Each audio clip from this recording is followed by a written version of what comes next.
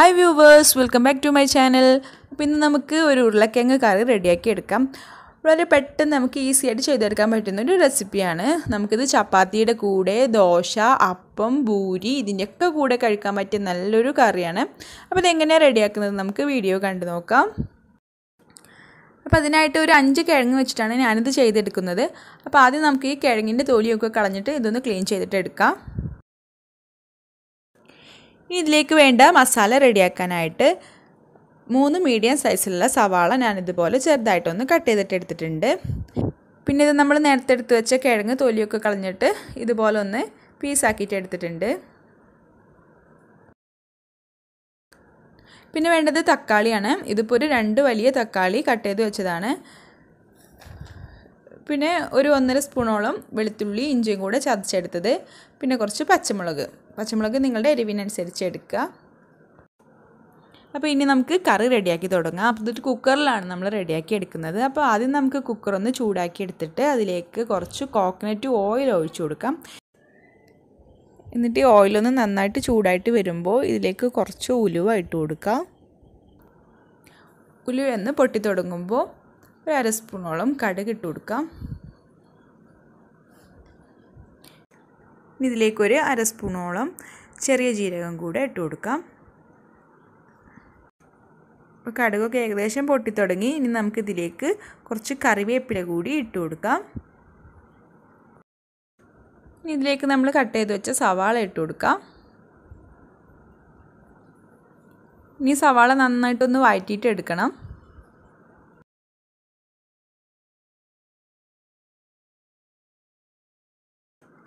എന്നിട്ട് അതിലേക്ക് നമ്മൾ എടുത്തു വെച്ച വെളുത്തുള്ളി ഇഞ്ചി ചതച്ചെടുത്തത് ഇട്ട് കൊടുക്കാം. എന്നിട്ട് ഇഞ്ചിയുടെയും വെളുത്തുള്ളിയുടെയൊക്കെ ആ ഒരു റോ സ്മെല്ല് മാറി വരുവോളം ഒന്നുകൂടെ ഒന്ന് വഴറ്റിയിട്ട് എടുക്കാം. ഇപ്പോൾ ഇതിൻ്റെ ആ റോ സ്മെല്ലൊക്കെ ഒന്ന് മാറി വന്നിട്ടുണ്ട്. ഇനി നമുക്കിതിലേക്ക് നമ്മൾ എടുത്തു വെച്ച തക്കാളി ഇട്ട് കൊടുക്കാം. എന്നിട്ട് ഈ തക്കാളിയുടെ കൂടെ തന്നെ പച്ചമുളകും ഇട്ട് കൊടുക്കാം. പച്ചമുളക് നിങ്ങൾക്ക് എരിവിനനുസരിച്ച് എടുക്കാം.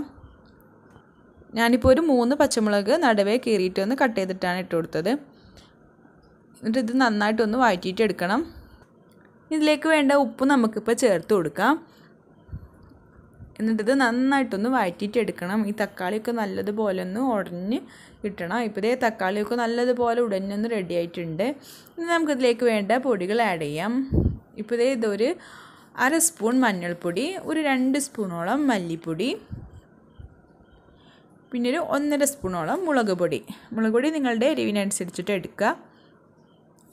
എന്നിട്ട് ഈ പൊടികളുടെയൊക്കെ ആ ഒരു റോ സ്മെല്ല് മാറി വരുവോളം ഒന്ന് വഴറ്റിയിട്ടെടുക്കുക.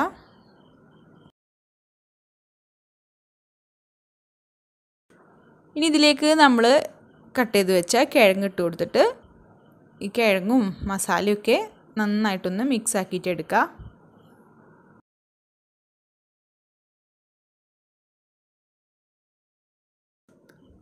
ഇനി ഇതിലേക്ക് ആവശ്യത്തിന് വെള്ളം ഒഴിച്ചു കൊടുക്കുക. നിങ്ങൾക്ക് കറി എത്ര വേണ്ടതെന്ന് വെച്ചാൽ അതിനനുസരിച്ചിട്ട് വെള്ളം ഒഴിച്ചു കൊടുക്കാം. അധികം ആവരുത്, ഒരു പാകത്തിന് ഒഴിച്ചു കൊടുത്തതിന് ശേഷം ഇതെല്ലാം കൂടെ നന്നായിട്ടൊന്ന് മിക്സ് ആക്കിയിട്ട് എടുക്കാം. ഇനി നമുക്ക് കുക്കർ അടച്ചു വെച്ചിട്ട് ഒരു 2 വിസിലോളം വരുത്തിയെടുക്കാം.